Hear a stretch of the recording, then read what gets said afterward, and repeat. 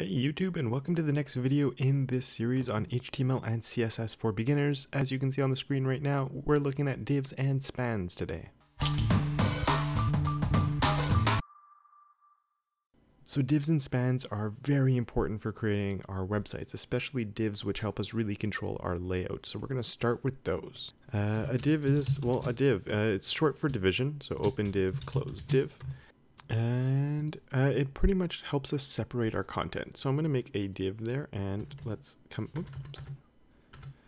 inside of here, let's put a paragraph and put I'm inside a div. Close paragraph. And let's come down here and do another div and close div. And right here we will do a paragraph. This is div number 2. Close P. So if I save that and I refresh, it looks exactly the same.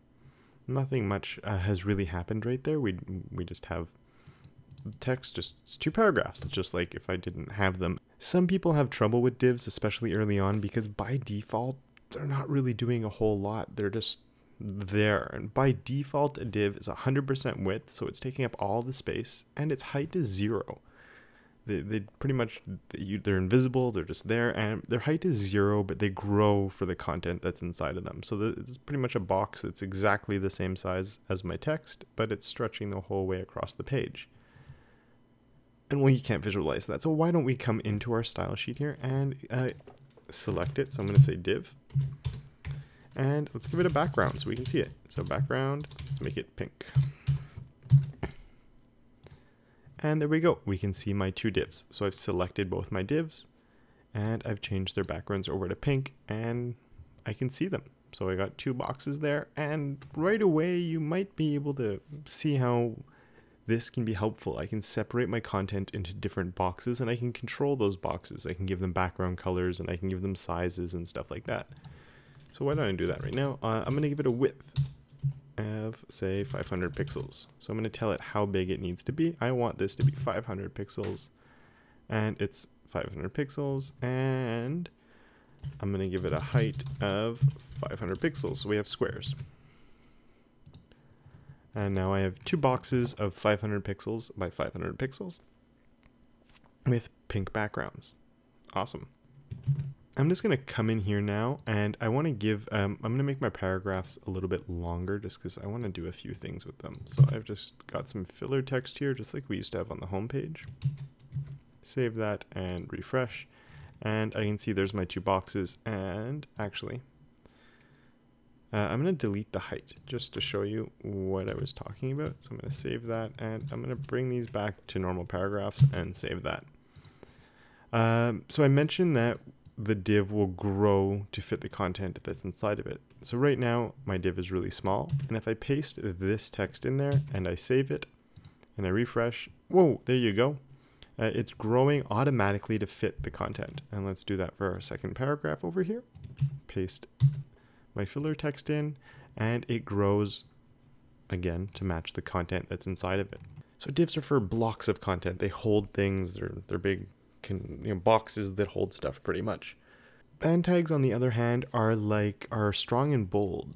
Oh, strong and bold, strong and italic. So if you remember, we had our strong and close strong. Gotta spell it properly. Close strong. Will make my text bold, and M close M will make my text italic. But what if I don't want to make it bold or italic? What if I want to change the color of my text? So let's come over here. Let's choose the first few words over here, and I'm going to put a span tag. And over here, I'm going to close my span tag. I'm going to save that, and we can come over here and do span. And let's do color is something that will really stand out, yellow. Refresh. And I can now control the color of my text. I could even come in and change the font. Font size, 40 pixels. And that text becomes much bigger. I could do font weight, bold, if I also want it to be bold. And there we go. It can be nice and bold. Let's take that one off though. And just to show you, we can sort of play around with a whole bunch of stuff that's in there. And the span tag lets me select different lines of text.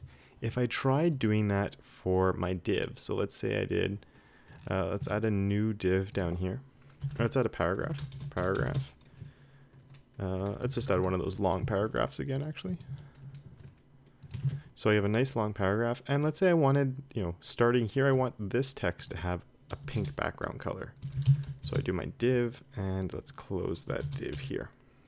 Close div. And I save that. And it's getting a pink background color, but it's also getting a whole bunch of other problems. And it's even really breaking my site, in all honesty, because, well, the browser's doing a few things here.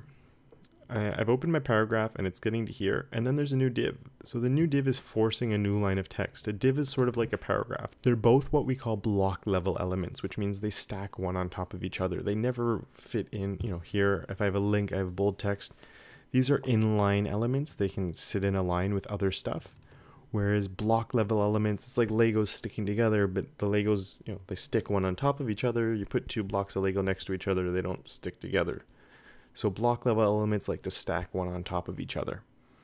So this paragraph is fine. Then it's putting a text inside my div, but the color of it is changing to white, and all of this is just white here. So what the browser is actually doing by default is it's closing the paragraph here, because it's saying, well, now there's a div starting, and I can't have a paragraph go here and then keep going into a div. It doesn't work that way. We can't sort of have a paragraph half hanging inside and outside of a box. The paragraph is either inside the box or outside the box. The reason the text color is different is because I had originally said on my body, all text should be white, but all my paragraphs should be this dark color. So all my paragraphs are getting this dark color. My paragraph is ending here. The browser goes, my paragraph has to stop here. So it's automatically closing it, it's putting in the div, but this isn't paragraph text anymore, so it's switching over to white, and this is just causing all sorts of issues. If I make this a span though, save, refresh, then there's no problem at all. Span is great and works fine, and it's all good and dandy. Now, when you're first looking at this, you might be going, well, okay, I can make blocks with my divs and I can control my text a little bit with spans, but you might not really get quite why we're learning this yet. You probably aren't going to have a website layout that looks like this, but websites are really made up of lots of blocks of content. So here I've just pulled up the w3schools.com website, and if you haven't been on this site before, it's a really nice reference for HTML and CSS and other languages as well. They have tutorials, not my favorite ones, but you can follow along with them, but as far as a reference, they're really nice. It's like a sort of a dictionary for HTML and CSS. And I just want to show it to you guys because we can sort of see how everything's made up of blocks. I got a block that goes all the way across the top here. Then I have this green block here. I have a big block that runs down the side of my site here. I have a block here that has two blocks inside of it. I have another two there inside of a block. Again and again, the layout, no, here we got three. So you can see it's just block after block after block. These are all divs that are creating this whole layout. Divs are really the building blocks of sites, and spans are just an extra little thing for styling. They're not all looking the same, and right now with my site, they're all looking the same. All my divs are pink, and they're all the same size. So in the next video, we're going to start exploring how we can actually make them different from one another. Until then though, make sure you subscribe if you haven't already subscribed, leave any comments for questions you might have down below, and I'll see you in the next video.